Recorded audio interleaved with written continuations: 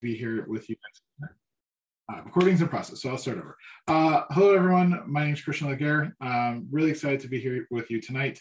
We're going to go through AWS Lambda and API Gateway and talk about serverless. We'll also touch on SQS and DynamoDB in this talk.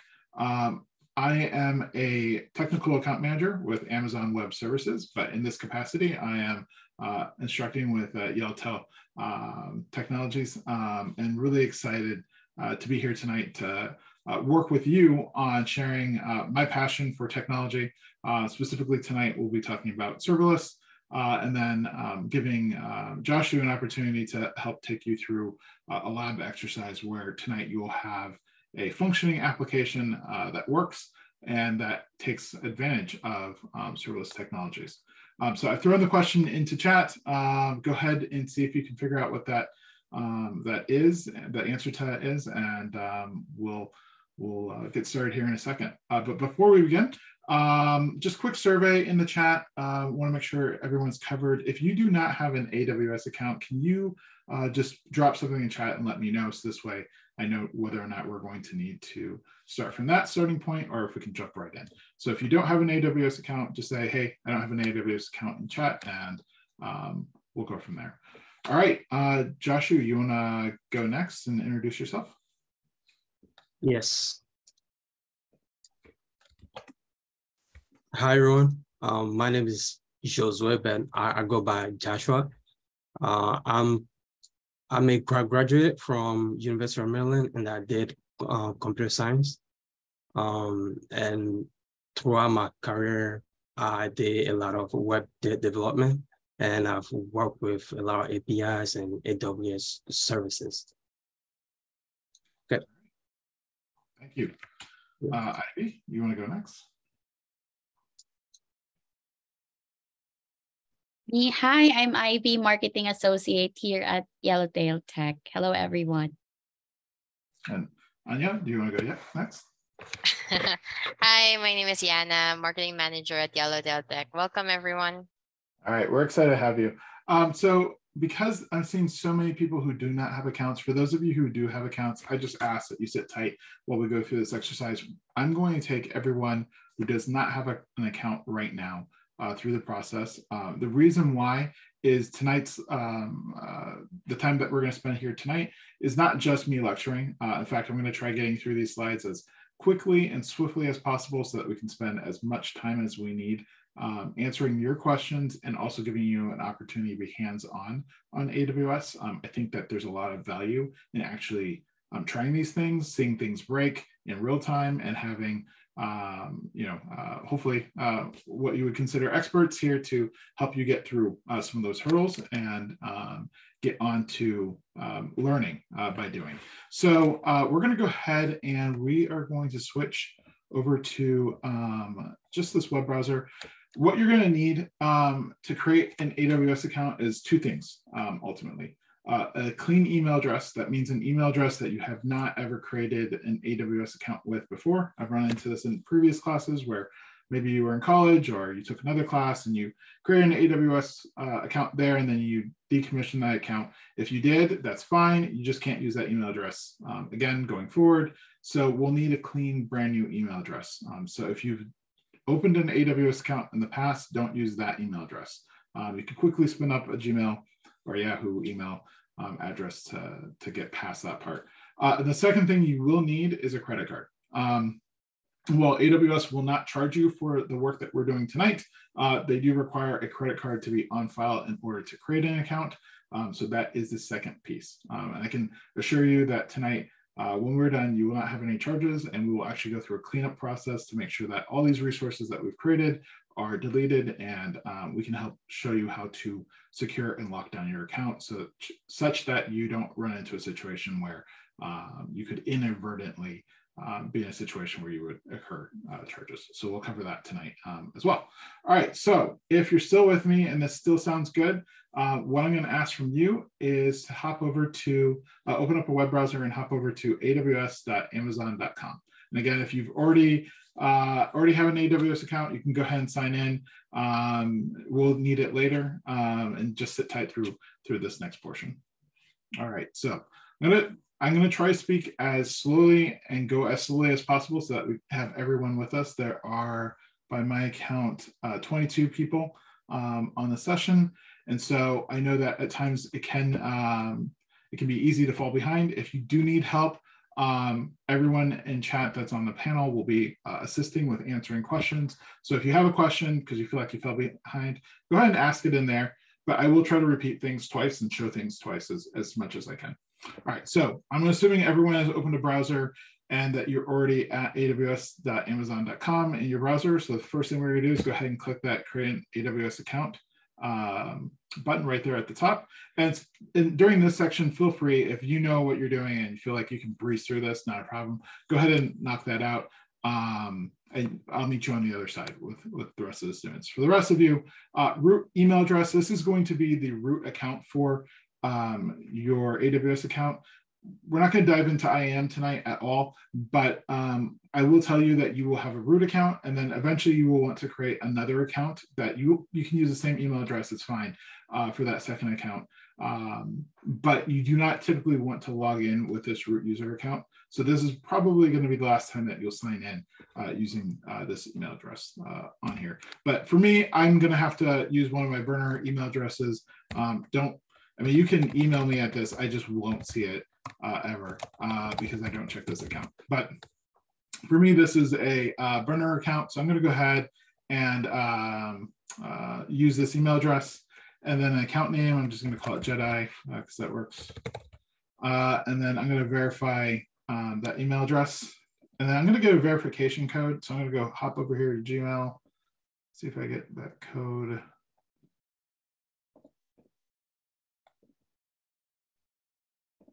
It can take a second for that to show up. And double check my spelling. I think I may have, yes. Okay, so I actually need to back up. I goofed up my spelling. This is why I like copy and paste, but let me just type this in real quick.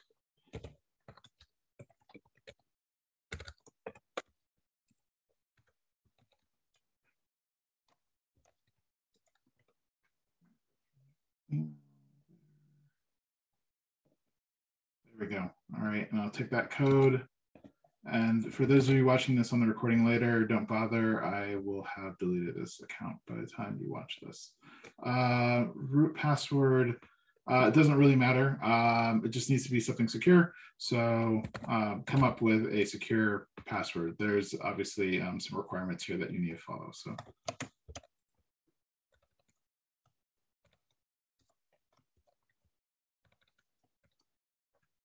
So hopefully everyone's with me. All right, then we'll need to put in some contact information. Go ahead and select personal account for this. Go ahead and put in your full name and then a phone number. This is a burner phone number as well. So hopefully I can skip that information. Oh, they want all my goods. All right, I'm gonna let everyone fill out this information on their own. I'm going to stop sharing for just a bit. And I'm going to fill out this pertinent information real quick.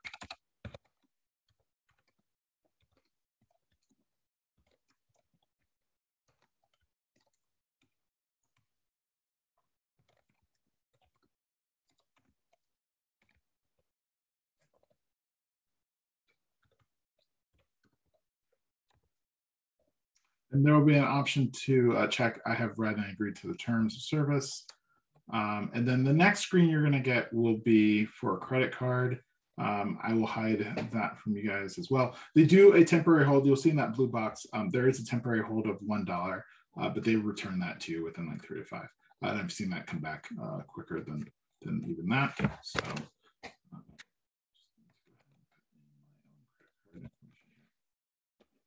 Again, you won't be charged for any of the resources that we're using tonight. There's a question in chat. I will let either Ivy or Anna respond to that question regarding AWS and Red Hat.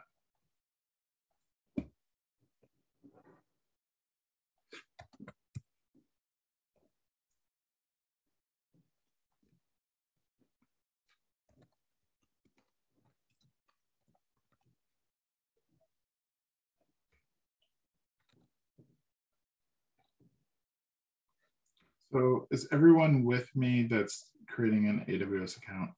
Has anyone fallen behind yet? It's okay. That happens almost every class we do. You'd be surprised how many folks have problems with this section. That's okay.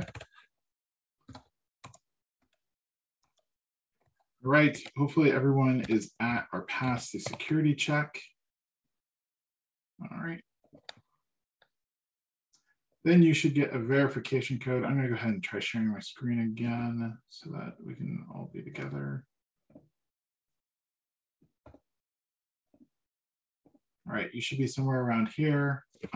Which is asking for a security code. Let's grab my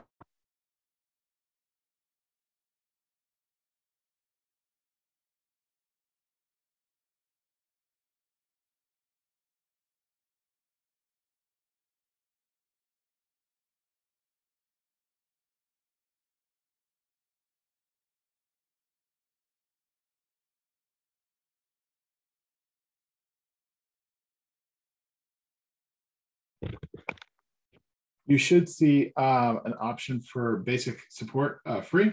This gives you access to the some knowledge base locations that are available online. It also gives you access to the AWS forums. In addition to that, one of the things that you're going to get, all accounts get this, is access to Trusted Advisor.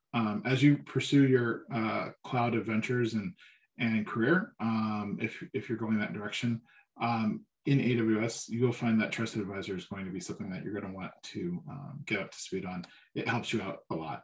It's kind of like your dashboard for your cloud accounts. So we'll go ahead and complete that sign up. All right, awesome, congrats. I've got this in here, and of course they want some material. That's fine, we don't want that. We're going to go ahead and click on this top orange button that says go to the AWS Management Console. All right, and so it's going to require me to log on. I should actually have in here some information from these emails. One of them that we're looking for is my account number. Oops, sorry. Yeah, my account number. There we go. Actually, I don't see it in any of these emails.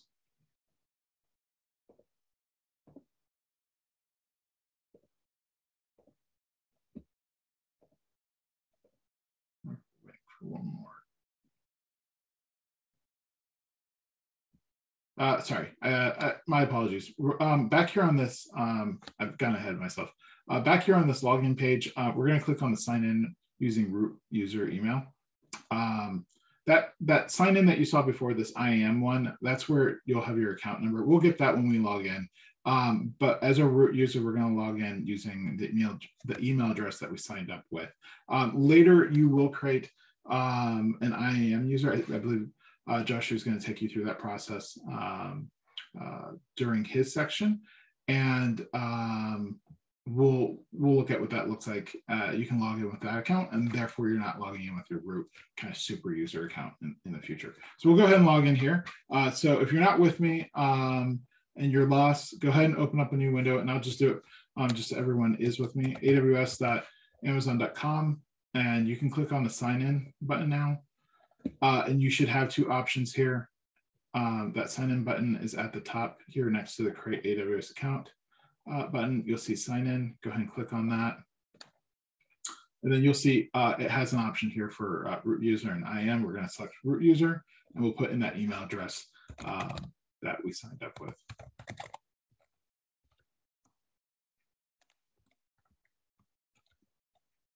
All right, and then that password that you gave when you signed up. Password though. And then you should get a security check. I can't tell what that is, so I think that's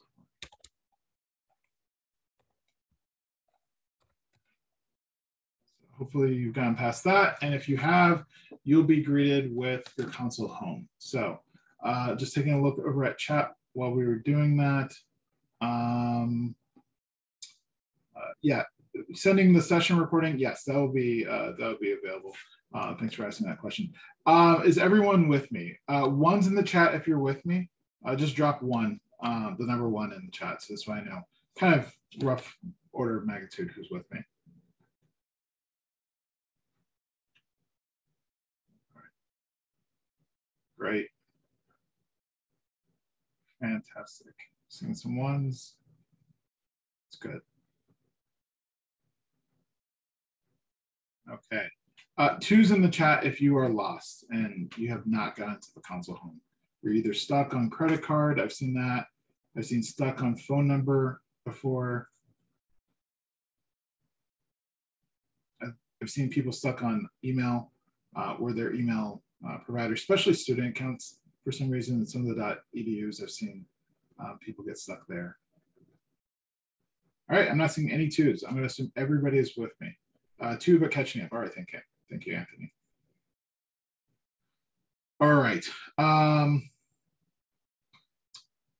This is a good time to catch up because we're going to pause here on the AWS account. We're not going to do anything else with that, but we do need this to exist in order to do the next part. So I'm going to move over to my lecture and we'll talk during this section, and then hopefully you'll catch up and I'll check back in to see that everyone has everyone's with me at that point. So let me just switch screens here real quick.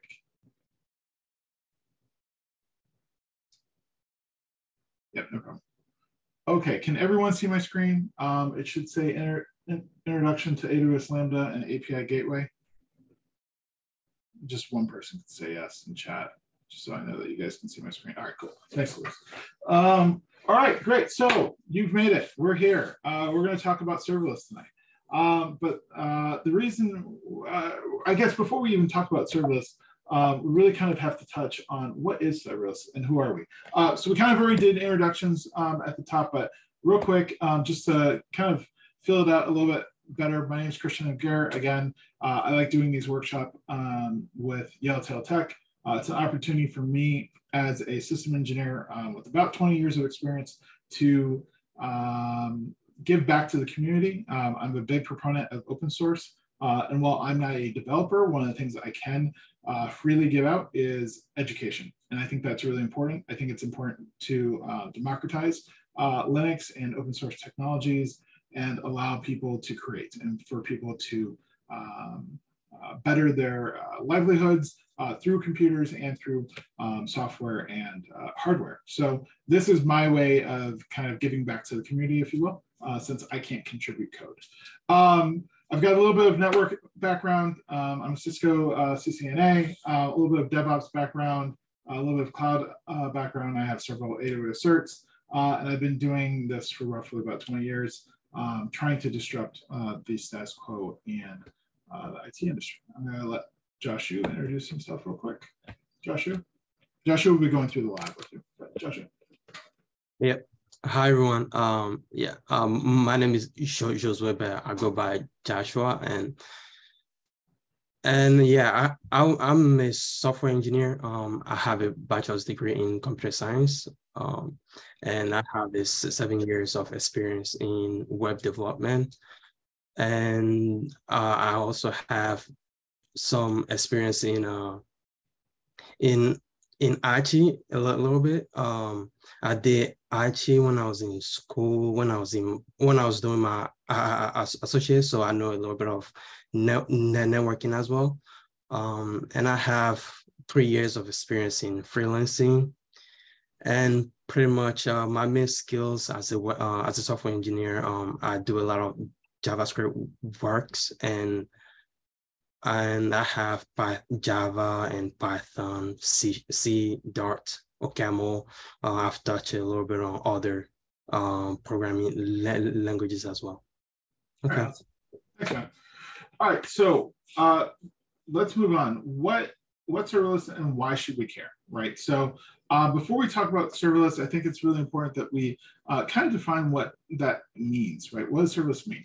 And ultimately, there are computers behind this. It's kind of a buzzword in the industry. People get hung up on the phrasing and the words that are being used, not necessarily the intentions and the technologies behind it. Really what we mean when we say serverless, well, maybe let's back up. I think everyone here understands that machines, computers, the desktop that you're on, your iPad, these are all computers that are capable of running services. When you want to offer services to more than just yourself, we run these on other computers called servers. So if you didn't know, now you know. Serverless, so we're going to fast forward a lot of years, right? We're going to skip past virtualization and containers and jump straight to the topic of serverless. And that is to say that we are still using servers. Obviously, servers have not gone anywhere. They didn't go away magically. They're still underneath. However, for you, the system administrator, for you, the developer, for you, the business analyst, servers have gone away in the sense that you no longer have this machine that you need to care and feed for and tag and run patches and updates on. With servers, and with any application, as you get more customers or more end users, you need to scale those servers, whether that's horizontally or vertically, meaning whether you add more resources to your server, or in the cloud environment, you change the size of your server from a small size to a larger size, or whether you grow more of them, right? I need more than one server now in order to support the number of users that are using whatever it is that I'm providing, whether that's email, whether that's a website, a web application, a database, what have you. As you get more users, you need to scale your servers. The other component of serverless that we're going to talk on is that serverless gives us the ability to scale and scale in a way that makes sense. So as you grow with the number of users that you have, you are ultimately going to find inefficiencies. And usually the inefficiencies come in the form of storage, the form of memory, or in the form of CPU utilization, where in that you have a server that is doing work. But at nighttime, perhaps nobody is using your application. Perhaps you have a segment of time when your application will be really popular, say around the holidays or around some sort of sporting event, right? Perhaps you have an application that allows people to buy tickets to go watch a show, right? When you're not selling tickets because there's not a show to go watch, perhaps it's COVID, the pandemic that we just came out of, you have a situation where you have these servers that are no longer being utilized, but they're still costing you money. They still need care and feeding in terms of patching and software updates and making sure that your code base on there is not aging and that you're keeping up with whatever updates you need to apply to your application. And then finally, the last component of this is availability and disaster recovery and fault tolerance. With serverless, because we don't have servers that we as system admins are going to be managing or as network admins that we're going to be managing, we are allowed to place our code wherever we need it to run, whether that's locally in a specific region. Going back to our icebreaker question, how many regions are there in AWS? There's a lot, and you can put this code in any of those regions. And should a region or availability zone not be available for whatever reason, maybe you've run out of capacity in terms of service limits, or you've run into some other situation where you're unable to run your code there, you can simply deploy it in a different region and continue moving on. And so let's talk about some of the disadvantages, because nothing is ever one-sided, right? So there are some disadvantages.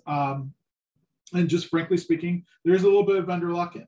When you choose to go serverless, this is another layer of extrapolation. If we can stop and pause and talk about containers for a second, containers and WASM give us the ability to take our application code and run it literally anywhere, whether that's in AWS or another cloud provider or on your local machine. And moving to a serverless model, you are giving up some of those freedoms. But in exchange, you're getting some of those advantages that we talked about on the previous slide, right? Getting that fault tolerance, getting that availability, not having to worry about utilization and paying for value rather than paying for resources. And then finally, there are some constraints around corner cases and gotchas. I think it's impossible to run this class without talking about, because if you Google it, you're going to see it. Some of the news that some developers have found that serverless isn't working for all their needs. And we're going to talk about that here in just a second, but there are some gotchas, right? It's not the magic bullet for everything, but it certainly does give us some advantages in some areas that make a lot of sense. And in those areas, that's where we'll apply serverless. And tonight we'll look at an example of that with our coffee shop app. But going back to what I was talking about, that is the AWS Prime Video example. So if you do search serverless on YouTube, you're going to find some pro videos that talk about some of the virtues of it. And then you're going to find some videos and some blog articles talking about how maybe people have committed too much to serverless. And so we actually have a really good example of that tonight in our coffee shop app. This application is not entirely serverless. You'll see what that means a little bit later. But it is a good example of how you could deploy a serverless framework around an application and get the advantages of both. And so we'll look at that a little bit more. So what are we going to do today? We're going to, as I mentioned, Joshua is here. He's one of my good friends, and he has helped with this course by writing a small Node.js application that we're going to take advantage of. We're going to see how those components of that Node.js application interact with AWS and some of the resources that we're going to spin up in AWS. Specifically, we're going to launch a AWS Lambda function. We are going to create an SQS queue, and we are going to create a DynamoDB table and database that we will populate with information about coffee shops, and you'll see what that looks like. And then finally, we'll wrap up with some Q&A at the very end. So as we started off at the top of this class, what do you need? You're going to need your AWS account. So if you don't have that, drop something in chat saying that you still need a little bit of time or need a little bit of help, and I will try to help you out in chat with getting your AWS account situated. And then finally, bring curiosity, right? I think that's really important for this. Ask questions. There's no such thing as a dumb question. If you don't want to ask it verbally, put it in chat. If you don't feel comfortable putting it in chat, email us afterwards, right? I want to make sure that everyone leaves here tonight with two things. One, a solid understanding of serverless technology, and two, hope that you can take these concepts and apply them to ideas and projects that you have in the future. And then at the end, we'll talk about what that looks like pursuing those goals with Yellowtail Tech. So, all right, I think that's it for slides for right now. We'll come back and we've got some really good looking slides for our Q&A section. So I think this is probably a good time to take a 2-minute break while we switch from me being presenter to Joshua being presenter, and I'll take any questions that people have in chat.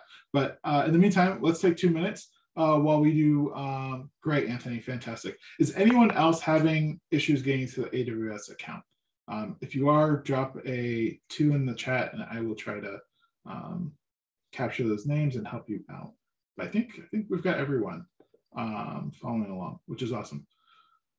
Okay, I'm not seeing any numbers in the chat, so I'm going to go ahead and assume everybody's with us. I'm going to take 2 minutes so that we can swap over. And Joshua, you're welcome. Luis, I'll give you the floor. Okay. Let me stop sharing real quick. All right, the floor is yours, Joshua. We have 2-minute break, right? Yes, I'll throw up a 2-minute countdown on there, and then we will switch over. So if anybody needs to grab a beverage, take care of an email or text or whatever, this is the time to do it. We will resume then. Let me just share that.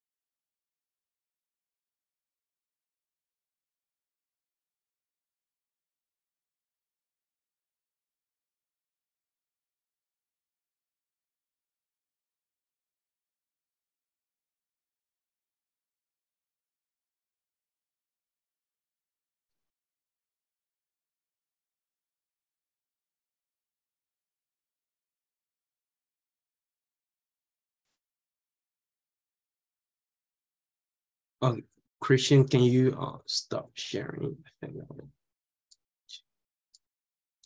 And I do see a question in the chat. Christian, do you mind answering that? Or yeah, I'll be monitoring the chat for you. So, yep, you can take it away. All right, thank you. Does everybody have let me share my screen first.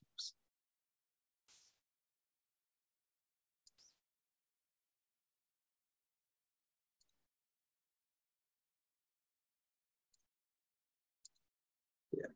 Does everybody have this document? I think that they probably do not. I will get everyone that document. I'm working on that right now. Oh, okay. All right. So I won't share that.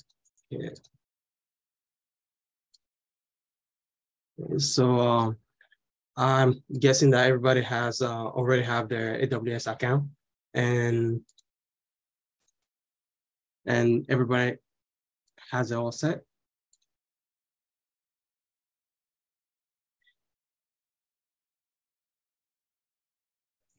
Just to clarify, that document that you're missing, I will be getting that to you. It's just the steps that we're going through. So no sweat if you don't have it. We'll share the information in the chat, but we'll get that document to everyone.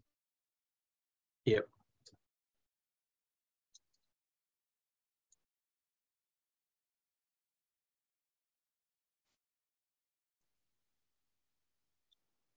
Yeah, if you have Windows computer, can you put a 1 in the chat so that Christian can know that way. I'm using a Mac and things can be a little different on the Windows. It should be the same, but maybe some things might be a little different. For example, I'll be using the terminal, but you all will be using the command line interface. Okay. All right, so if everybody has this document or the PDF, and this is my GitHub. And if you click on the first link, it should take you to my GitHub, and just download the zip file.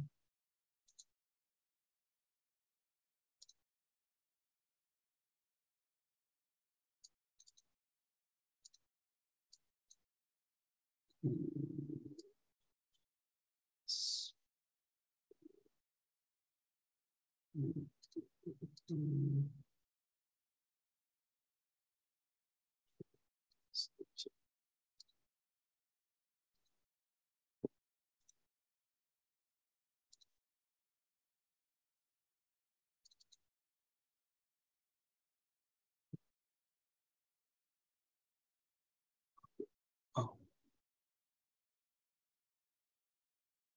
yes. Okay, so if everybody has the document, click on the link and download the zip file and unzip it, and you should see this folder called, it should be named API for coffee shops -main for my GitHub. And if you have, if you are on Windows, you need to open up the command line, but I will be using the terminal since I'm on a Mac.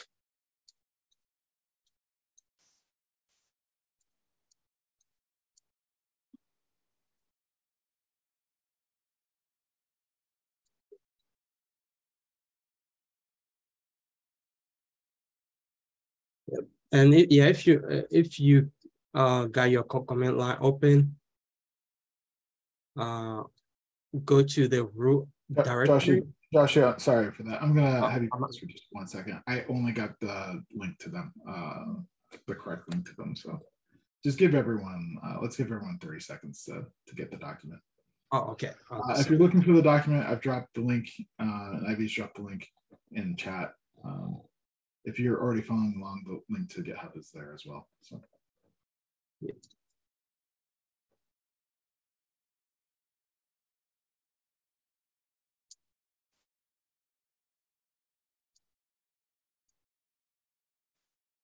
And if you're looking for the chat, just assume that everyone knew where the chat was. The chat is at the bottom. You should see that on your Zoom next to, I think, participants, maybe Q&A, raise hand, should be there towards the bottom or top of your screen. So.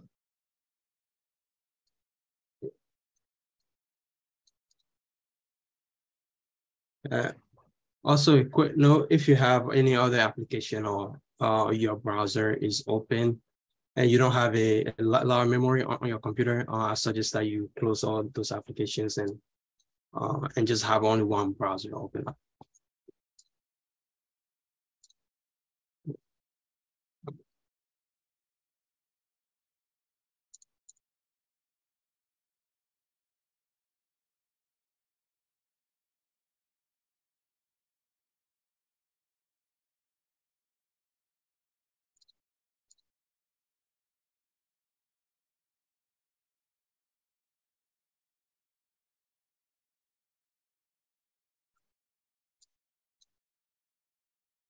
Does everybody have the folder?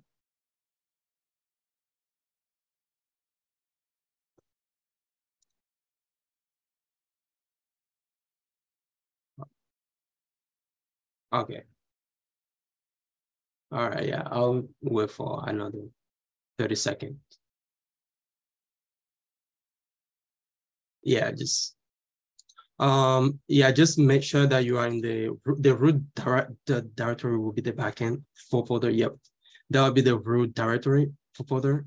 It will be where we'll be doing all the works. Yeah, backend. Okay.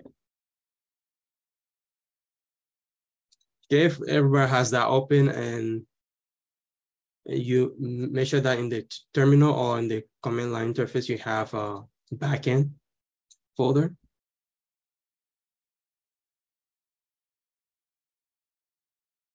Yes, the command prompt.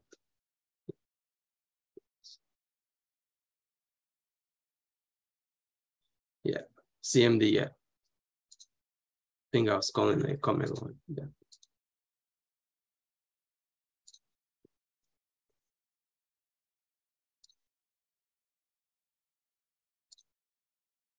Yeah. Okay, yeah. If you are using a Mac, open up the terminal.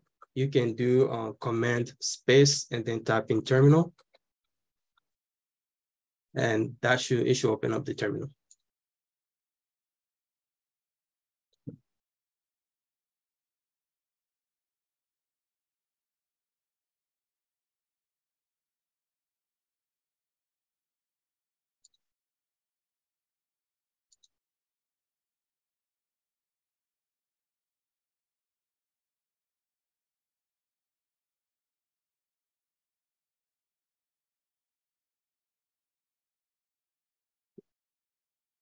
While people are getting that working, I'm gonna stop sharing my screen 1 second. Just get something.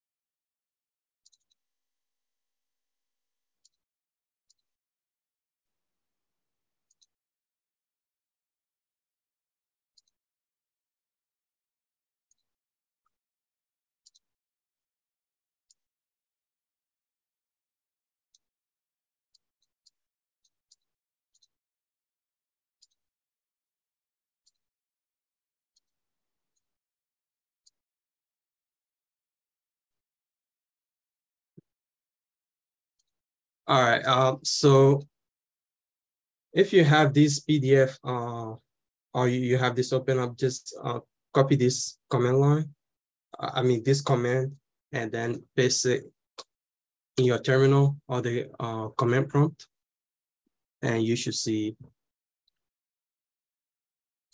Actually, before that, I missed one crucial step. Can everybody open up the Docker? Make sure that you go to Docker and download Docker desktop for whichever computer you're using. If you're using if you're using a Mac, download it for the Mac, and if you're using a Windows, download it for Windows.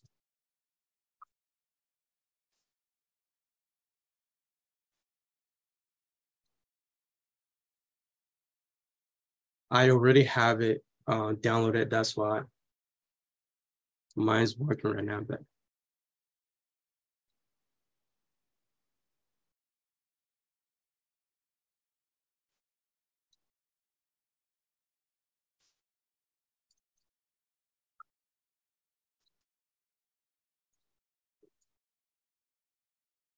and if you already have Docker on your computer or you just finished downloading and installing it, yeah, just copy paste these two commands in your terminal or command prompt.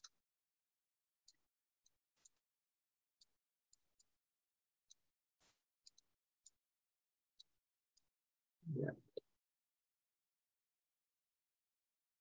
I'll wait for a minute.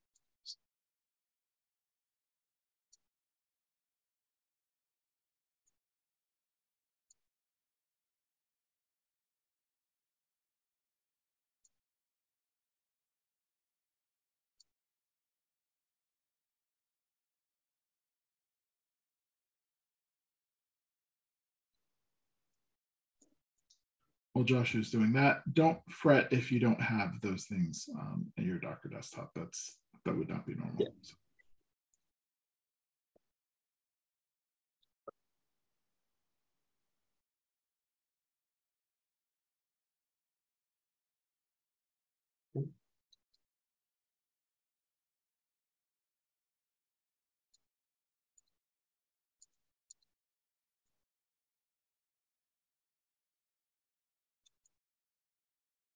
If everybody has, does everybody have their Dockers open up, or is it still downloading?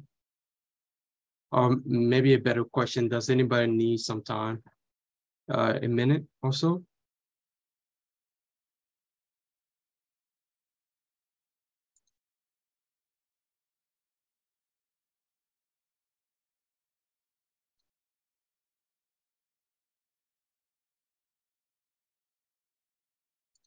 Okay, I'll wait for another 2 minutes. Okay. It's like a big file.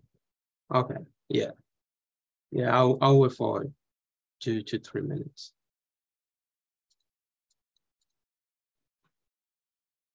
While Josh, while we're waiting, I'll just explain why we're using Docker just a little bit and why we're using a container while we told everyone this is a serverless class. So as I mentioned during the presentation, sometimes you need Windows restart. Yeah, I've seen Windows need to restart sometimes. So somewhere, if you need to restart, unfortunately, that might be necessary. I think it depends on the version of Windows you're running. I thought they had resolved that with the latest version of Docker Desktop, but you may need to reboot. We'll still be here and waiting for you. So if you need to, yep, we'll be here. So go ahead and restart. While we're waiting on restarts and everybody else catching up, as I mentioned before, right tool for the right job. Most of this application is serverless. Things that we're not going to have to create are a database. We will not have to create an API endpoint. We'll not have to create a SQS queue or a queue of any for any means.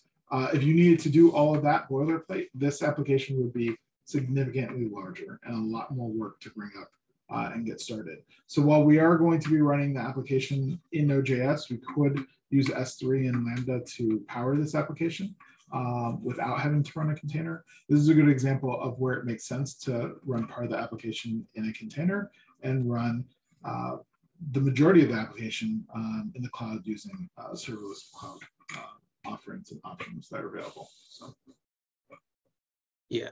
Questions about that? Just want to draw that line of distinction that it's not all or nothing. There are areas of gray when you're developing on the cloud. So we'll give it a few more seconds to let Sundar come back. Is anyone stuck? There's everyone pretty much with us. Let's do numbers. If you're not with us, drop a 2 in the chat just so that we know how many people are just watching, perhaps. Okay, that's fine. And you know what? This is recorded. You'll have the recording afterwards, so you'll be able to go back, rewind. I love rewinding on YouTube videos to see what they did, so I can absorb it a little bit better. Okay, Anthony, no problem. Yeah. Yeah, Docker can take some time. I feel for those folks on Windows, sometimes it requires you to reboot, unfortunately. So.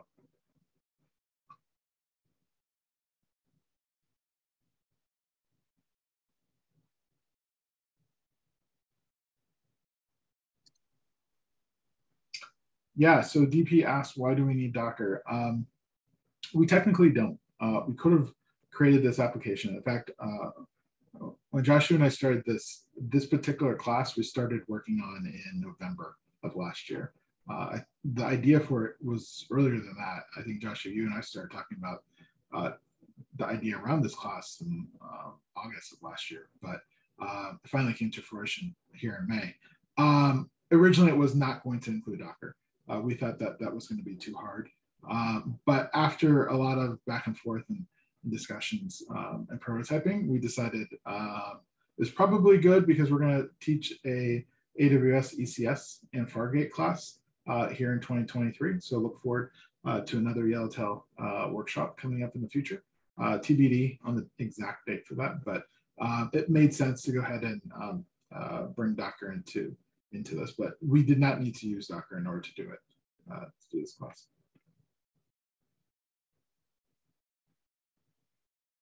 All right, Anthony, keep up as much as you can. I think we're gonna have to press on. So Joshua, I think we're ready to probably pick back up. I see Sangar just joined back. So I think we're ready to move forward. Sangar, just continue following the instructions and you'll be there with us shortly. So. Yeah. After you actually enter the second command, you should see these 3 lines. This pretty much not just saying that everything is running.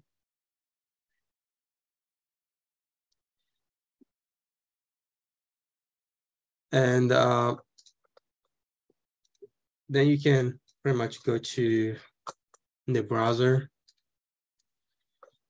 copy the localhost :3000, and yeah, paste in the new tab, and you should see the application running on your in your browser.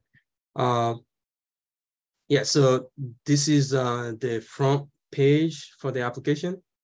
It does has some commands as well that we can run in the terminal, stuff like that. But for now, we'll just start with the prerequisites. We need to get access and secret key, and as well as the region before we can run the application. So for that, I'm going to walk through how to get started with that in your management console. So guessing most people are good here, right?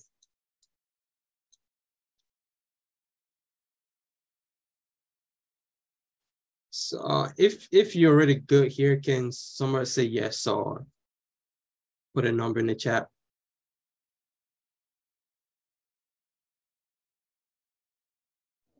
Let's do ones in the chat if you're with us. Twos in the chat if you're stuck and falling behind.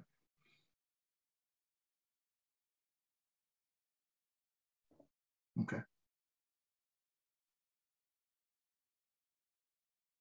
Okay, so it's catching up. Anthony's still downloading. No problem, Anthony. Can I wait for another 2 minutes, or should I just press on? I say let's press on, Okay. and then we'll have a break here in a second and see where everyone's at. So. Okay. So hopefully you are in your IAM console. If you're not, you can click on the services. You can search IAM here to should come up. If you type in IAM, it should be this one. The service, if you click on it, it should take you to the IAM page, or you can also on the application, on the help page, on the easy way, you can just follow these steps and then you get there. Just follow these steps and you get there. The URL is already provided as well. So you don't really have to follow exactly here. But so right now I'm going to create, let me delete these users that I just done. Okay, so first I'm going to add a user and I'm going to call it coffee shop user. Just click next, then create user. Once that's done, going to the policies. So we need to add the policies, otherwise none of our services that we're trying to have AWS create will not work. So these permissions will allow the IAM user to have access to the Lambda, the SQS, and the DynamoDB to be able to creating those services and running them. So let me just do this as well.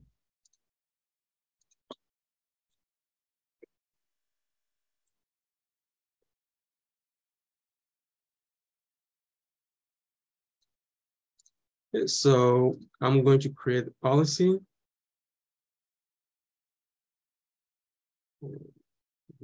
This.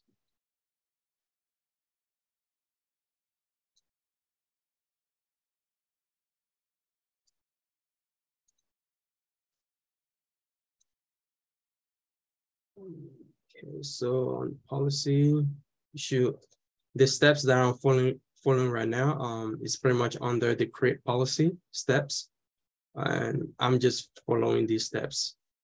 I need to click on JSON, then delete whatever's on the box over here, delete it and copy this code, paste it here. Then click on next. We need to give a name to the policy. I'm going to call it shop policy. Description, this is optional. I'm just going to say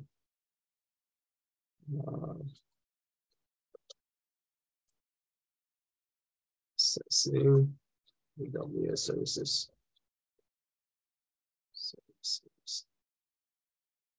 Then create policy. Once we have the policy created, we'll attach it to the user that we created.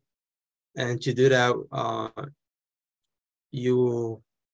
is also under the step right here. You just need to click on action. First of all, select the policy, then click on action, then attach, and that should bring all the users that you have. Check the box for the user that you have just created, then click on attach policy.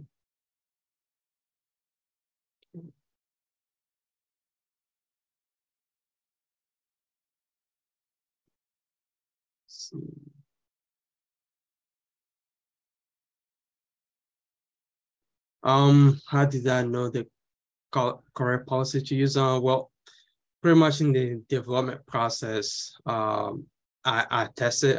So based on the services that I will need to use, you can pretty much find that service. Maybe when I have a little time, I can go through the code a little bit to show you how I'm able to find these the permissions to use. But pretty much they're all listed here. We're going to be using SQS. So these are the API functions and the pretty much all the services and the functions, the API functions that we will be using. Those are what the permissions required. And that's how I know, which policies to use. But I think I can go through more of that once we get through this part.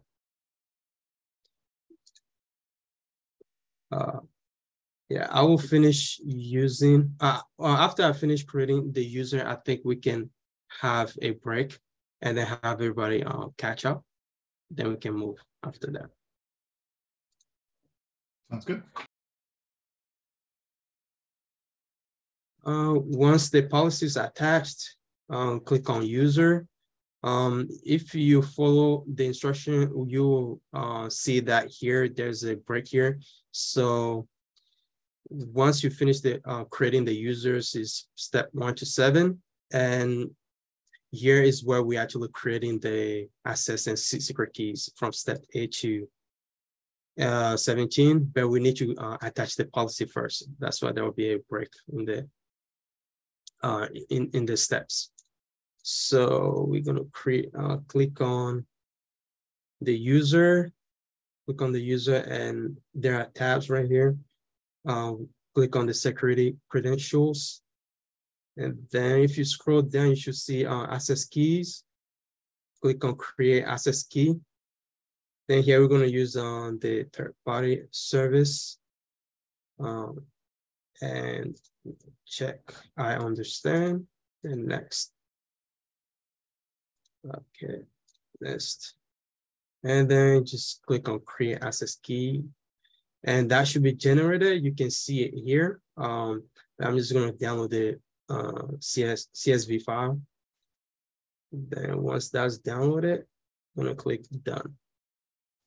And that's all the steps needed to create an IAM user in AWS and then generating access and a secret key with it. So I guess we can pause here as people catching up, and I'll also try to answer some questions.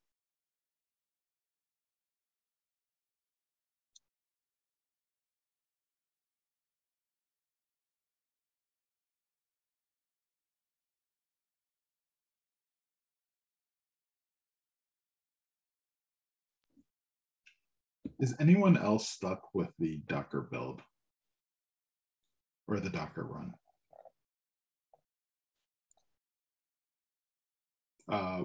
Two in chat if you are stuck. So, Sangar, I know that you're working on it. Seems like, oh, Anthony, you're stuck as well. Okay. Seems like people are getting, some folks are getting stuck on the Docker run. Just to be clear, when you run the Docker build, there's a period. It may not be apparent, but there is a period behind the backend. That's important. It shouldn't honestly let you build without it. It should give you a different type of error. The build X command error is kind of strange. I'm not sure, and I'm looking into it, but I'm not sure why you're getting that error specifically. Are you using Windows or is this on Mac? Anthony's using Mac and having this problem. Okay, and yeah, Sangar, I know you're using Windows. Analysis, build X.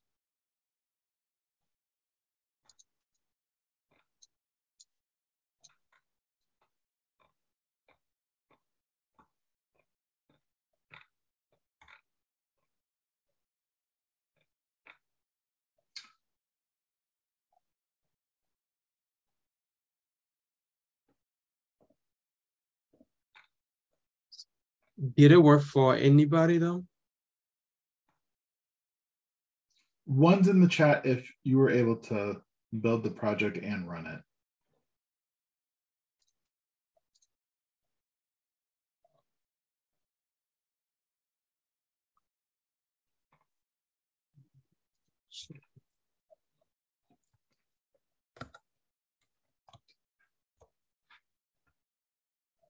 I see no ones in the chat. That's a little alarming.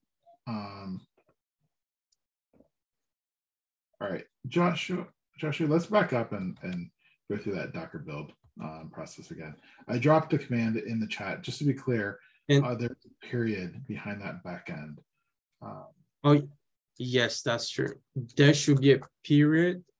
So yeah, I should have be more specific on that. But yeah, there's a period after it, and you need that period. If it's not, yeah, you'll get that error if you don't have that period there. So where's the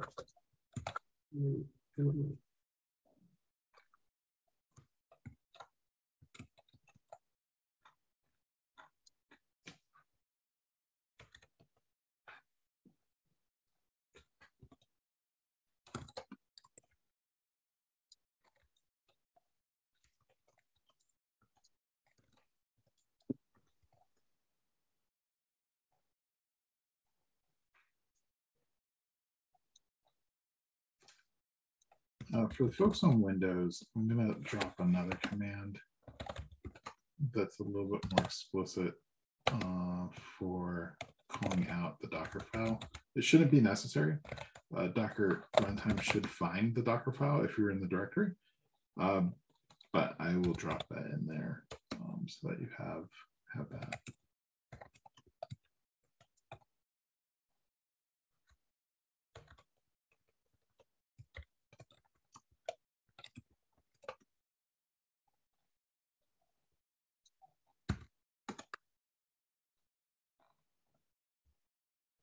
One's in the chat if you were able to get the Docker build to work. Yep, that period at the end is critical. Yeah. So glad you were able to resolve that. Anthony, Dallin, were you able to get past that as well? Luis, were you able to get past that? I'm going to just drop yes or no in the chat. That's fine. Okay, not yet.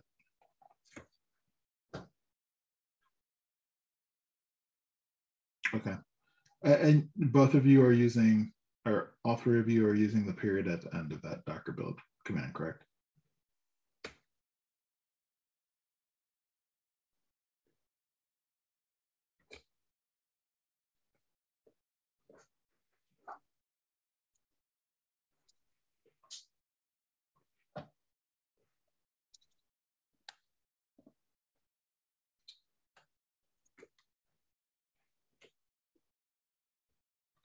Yeah, if you're on a Mac, you do need to make sure that Docker is running.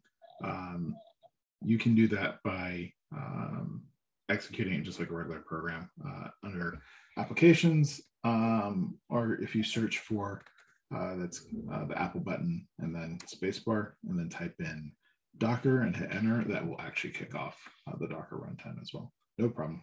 Anthony. All right.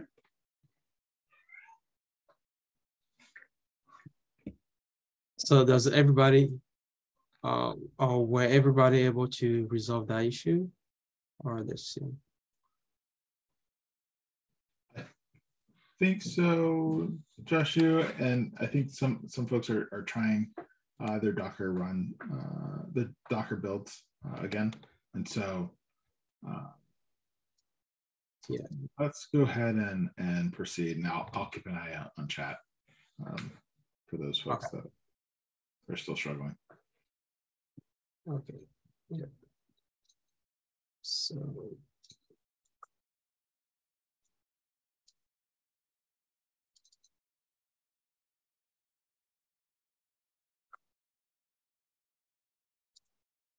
So here is my access key and secret key. By the end of this cluster, we'll be deleting our access and secret keys. But I'm going to copy on the access key, and on the application, go to the settings, and you want to paste the access key here, and then the secret key here.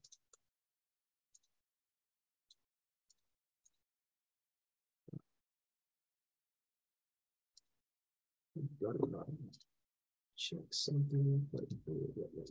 This.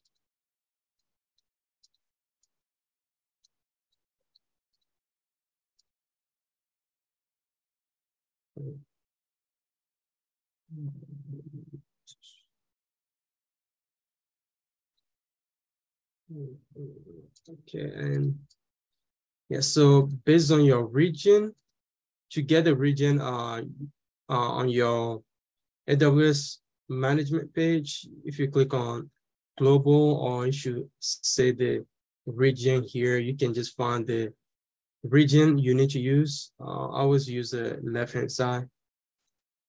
So if you are in US East Virginia, you will need to use US East 1, and that's what I will be using. And then click on setup. So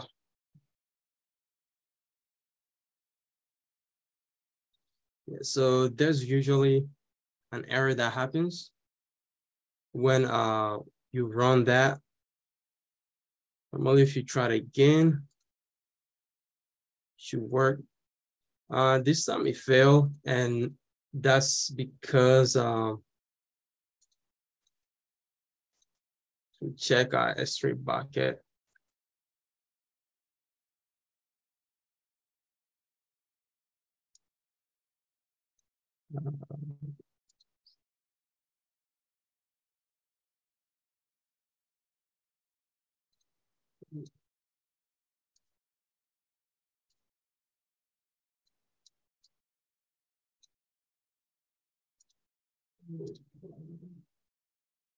So I think let me clean up my environments very quickly. Sure.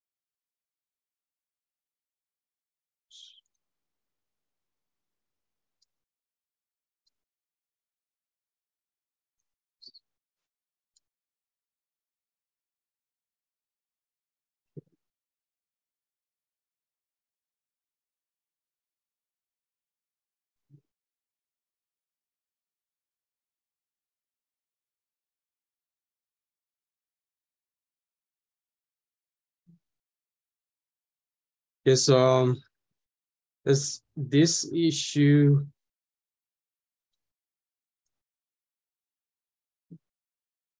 Here I'm gonna manually create the S3 bucket, and pretty much just and I'm gonna put the name that needs to be here as well. Let me just give me 1 second.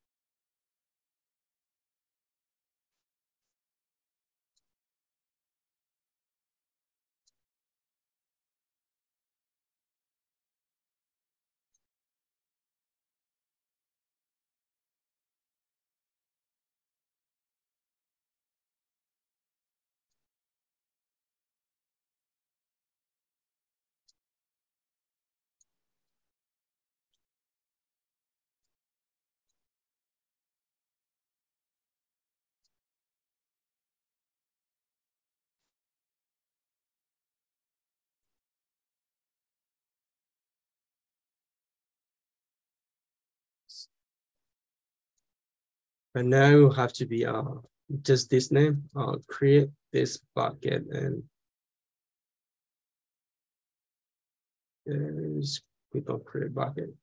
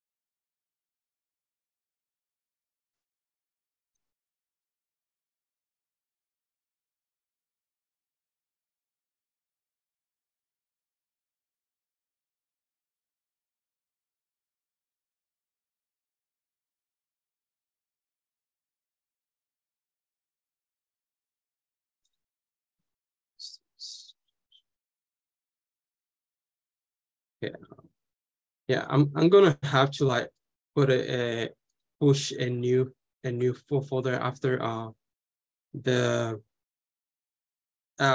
once the video is live actually tonight. Just because there's a little bit so it's a little bit of normally you should not have a should with this portion, but there's a little bit of typo where I didn't have the bucket name is not, it has a capital letter in it, so I'm gonna try to fix that. Sorry, I will update this and then push the new files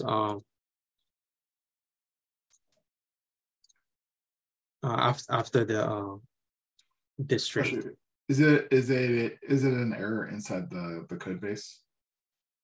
Yeah, yes, it is the error. Yep. Okay.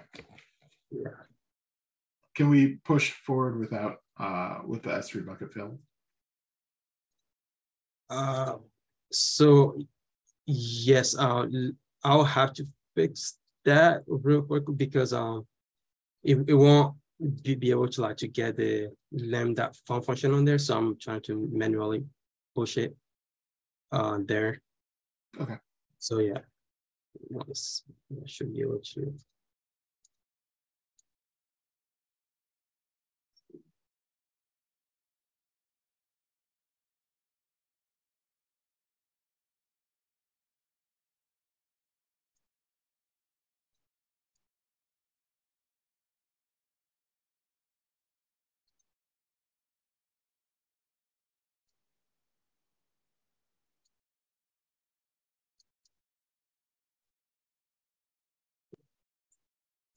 Just going to restart my Docker.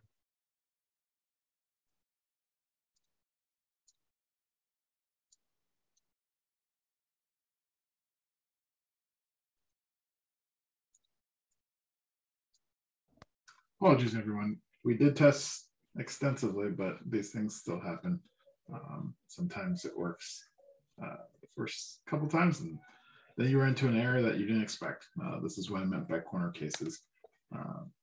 This wasn't the corner case I was expecting tonight, but it seems that this is how sometimes demos go. So we will make sure that you get a updated code base that has this fix. We'll do that before we wrap up tonight. So we'll push that out, and then you'll be able to grab that from GitHub.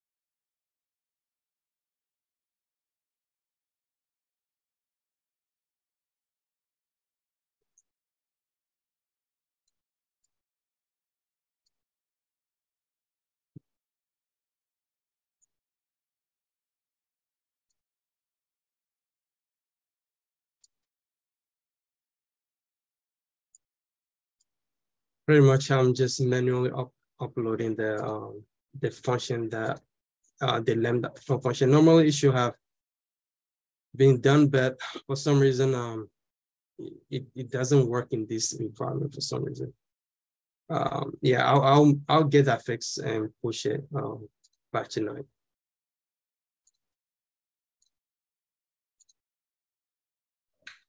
Joshua, do you have a different environment that you can demonstrate?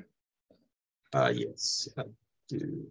So maybe we hop over to that, and then we can show it what it should look like.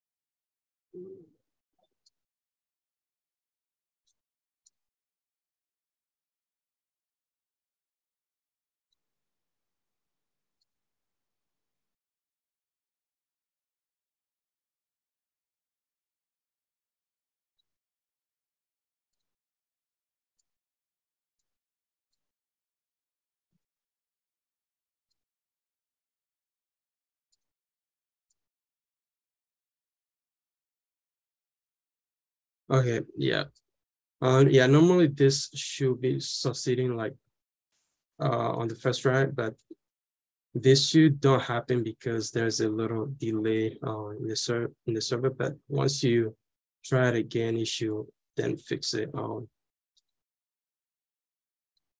But yeah, now like once this is all pushed and created, I can show in the AWS console that pretty much the S3 bucket should be created, and the file that I was trying to manually upload it should be uploaded there as well.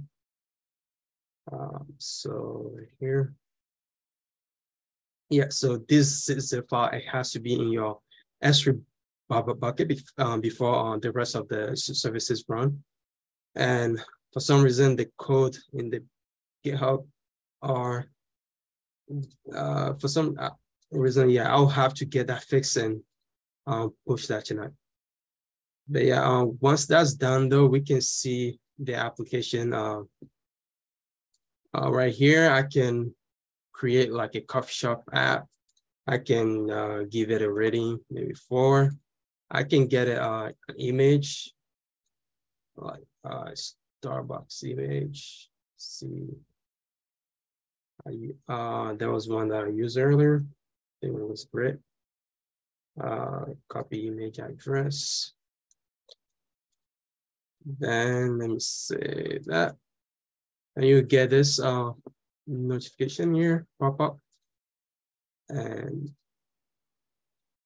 there you should have the coffee shop you know, that you added here. It should show up here. And right now you have to keep refreshing to get the data each time. But that's just to show, you know, how the services work. So yeah, that's why we don't there's no like auto refresh or anything like that. So that's it's all manually refreshing for now. If you really want, you can clone the Git repository and add all that if you choose to. But yeah, in the AWS console, you can see these tables being created here. So if we go to the tables, we can see a coffee shop app table. It will be generated, and here we can see the data that we posted. Go on.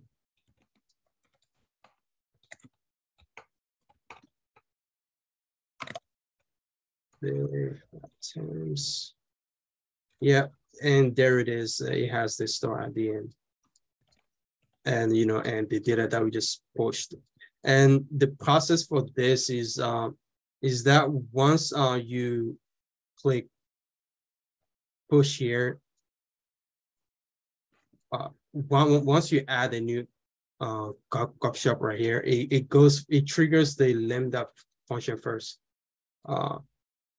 It triggers the Lambda function. Yeah, right here. So which is the zip file that's in the big bucket. If you click on it, you'll see it being triggered, and it pretty much has the function that it has. What the function does is it connects to the DynamoDB, and then what the data here is pushed to the Lambda first, and then from the Lambda function, it pushes to the DynamoDB here, which is a function right here. Dot client. I just name it dot client right here, which is the Dynamo client that AWS Lambda is connecting to, and then through that it pushes your data here to the DynamoDB client.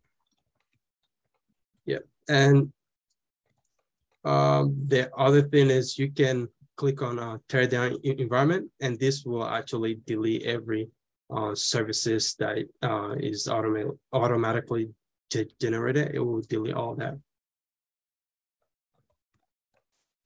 And if I refresh the page, you'll see that the Lambda function won't be there.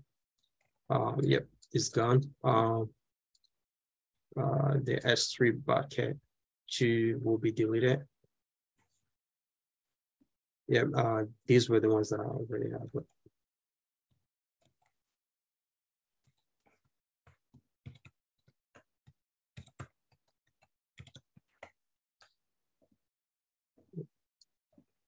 And that's about it. But I will go through. I think somebody was asking a little bit about how I figure out about the permissions and stuff like that.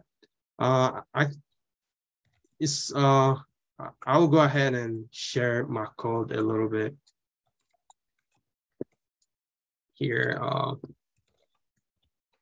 See, pretty much you should have everything. The code should all be the same, but I think there's just one issue with the bucket names that's not being pushed.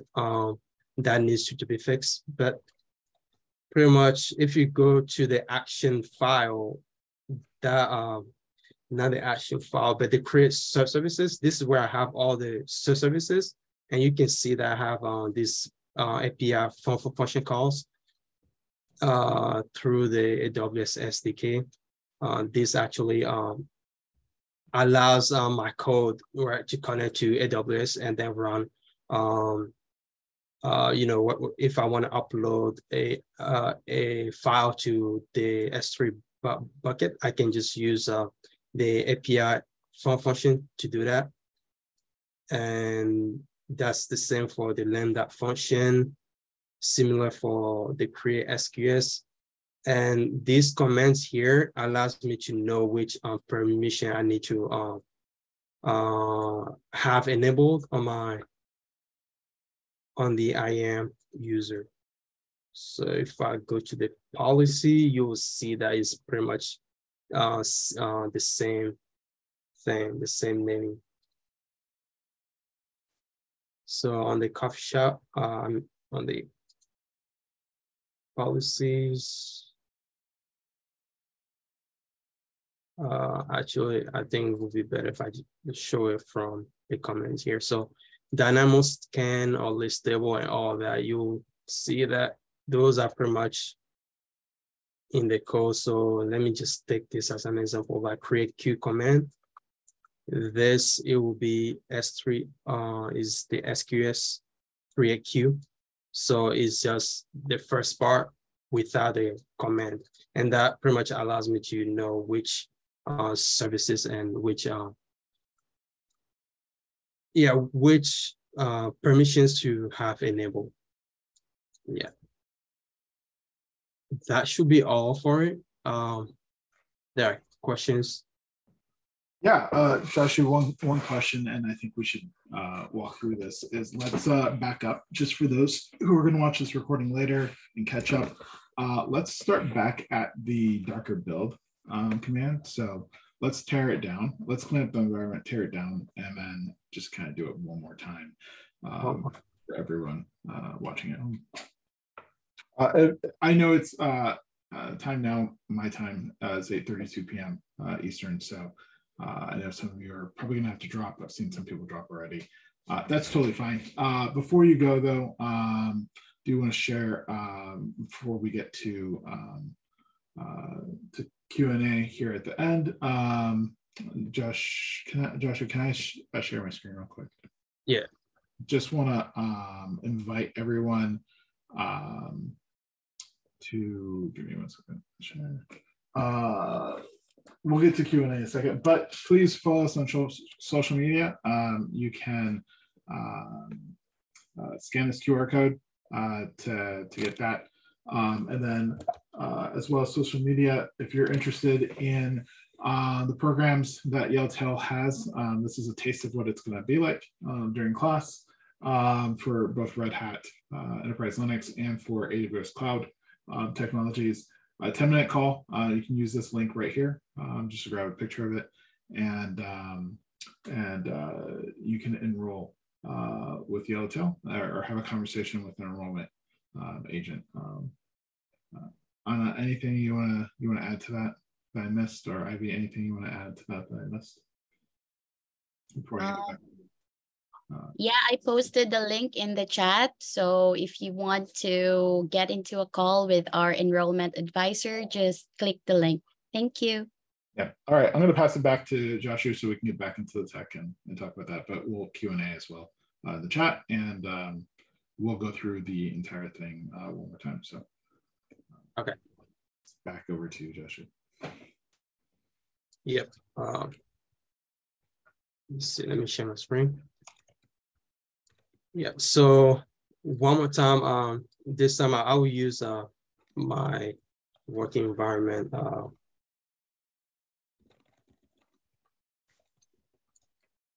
Give me 1 second.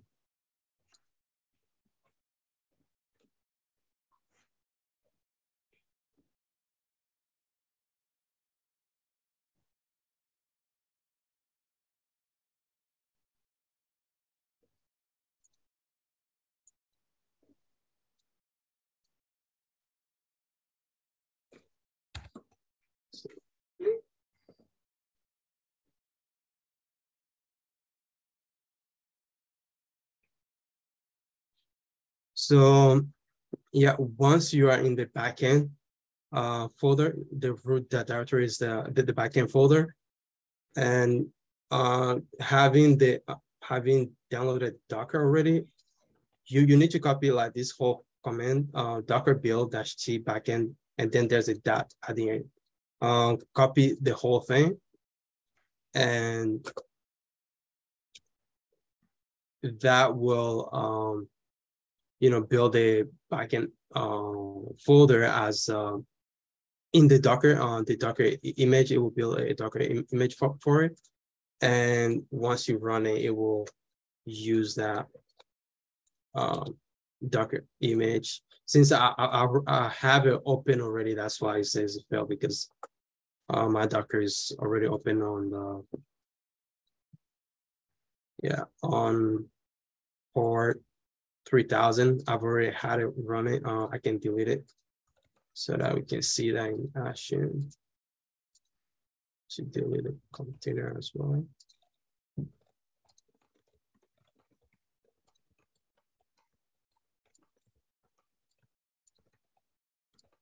Let me build it again.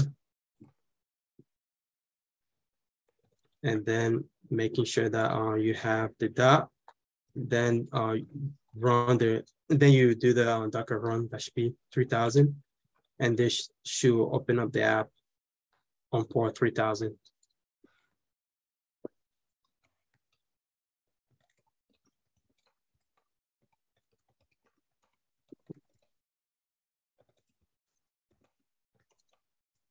And it's about, is there any other thing that I will need to show, Christian? No, I think that's it. Everything else is going to be part of the other recording. We'll probably chop this up a little bit so it's a little bit smoother. Okay. Yep. Yeah. So yeah, like I said, I will push the new fix tonight.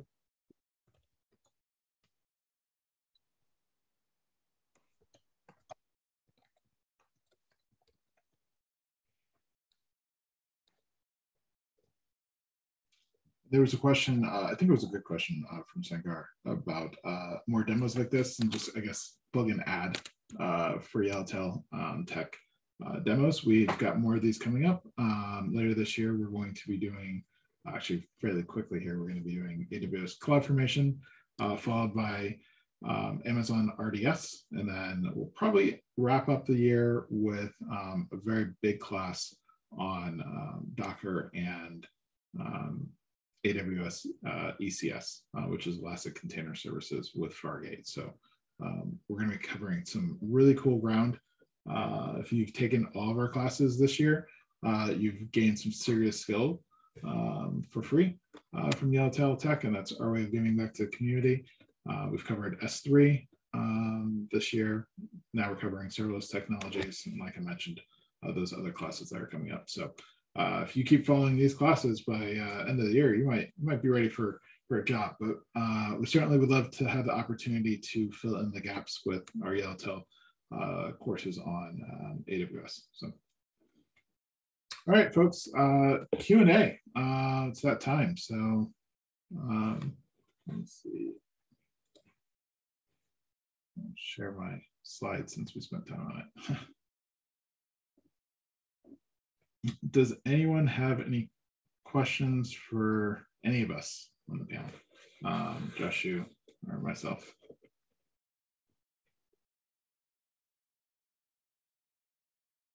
Thank you. Yep. No problem. No problem, folks. The question was the Heat or Celtics in the final. I'm gonna go Heat, Rob. I don't know, Josh, if you're following the NBA, but I'm gonna go the Heat. Lambda itself. So yeah, Lambda, AWS has actually put out a really good blog post, and if you go back to reInvent, I'm gonna say it's reInvent 2018, maybe it's 2019, I can't remember. We actually do a pretty, or AWS does a pretty good job explaining that through kind of, I think it's a Lambda deep dive video. If you just type in YouTube AWS Lambda deep dive and look for the one from reInvent, there's a really great talk that goes into just the absolute mechanics of what's going on behind the scenes. Too long didn't read. It's AWS Rocket, which is a open source project that Bottle Rocket that AWS put out, again, I think 2019. That is micro VMs that spin up.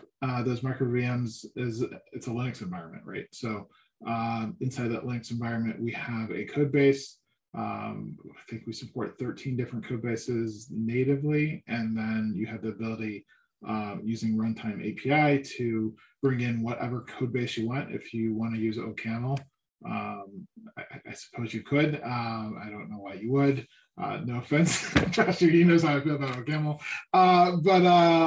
But yeah, you certainly could bring any language into Lambda and then you can execute it, right? So it's essentially the ability to run your code in a controlled, isolated environment where you get to dictate the CPU time and the memory for that particular job to run. What's really cool about Lambda is that you can run literally tens, hundreds of thousands of these at a time or more, and they can crunch through a lot of data very quickly.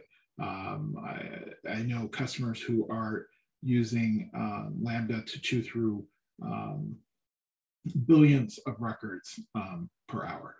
So it's a crazy fast service that can scale from one Lambda invocation that you saw tonight up to running entire platforms in e-commerce businesses. So, yep, no problem. Any other questions? There's a question from Sangar about posting other videos to YouTube channel. Good feedback. We'll talk about that internally. We'll have to think about how we want to do that. So good feedback though. Thank you.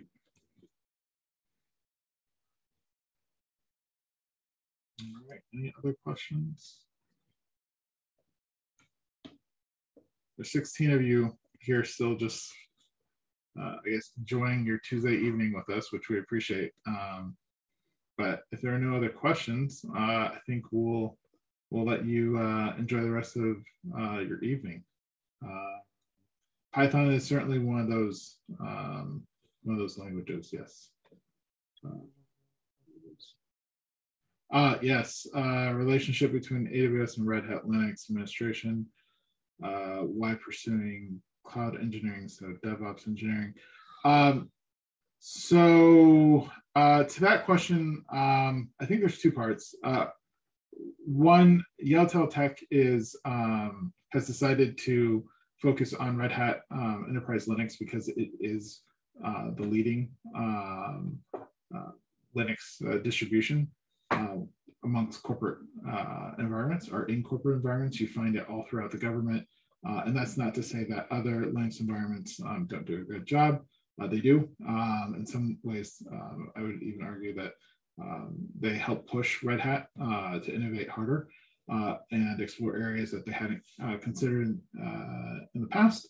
But when it comes to bread and butter and having everybody kind of singing on the same sheet of music and have a standard by which we can interchange easily, Red Hat Enterprise Linux has had a long history of supporting that for large organizations and in government entities. And so for that reason, we are Team Red Hat. In terms of AWS, there are other cloud providers, and they certainly do a good job providing services for their customers. I'm a little bit biased as I'm an AWS employee myself, but AWS has brought a wealth of creativity and knowledge and innovation into a space that prior was very stagnant for a long time, with virtual private servers for a long time being the only offering that anyone had. As you can see, AWS has, I don't even know, hundreds of services at this point. And so I think there's a maturity level that AWS brings to the table. In terms of what you should pursue for your career, I would say that's a passion question. For me, it's cloud engineering, even though I grew up in the Linux space and doing DevOps. It really depends on what you're interested in pursuing, whether that's really pursuing cloud engineering or Red Hat engineering, Linux engineering, DevOps engineering. There's a case to be made for cyber engineering, right, where you need more cyber engineers. So it really depends on your passion. No one can really tell you what that is. I would say be curious, stay thirsty, explore, build, invent, break stuff, and discover what you like. I think that's the only advice I can give on that. So good question. Ralph, thank you. Good night.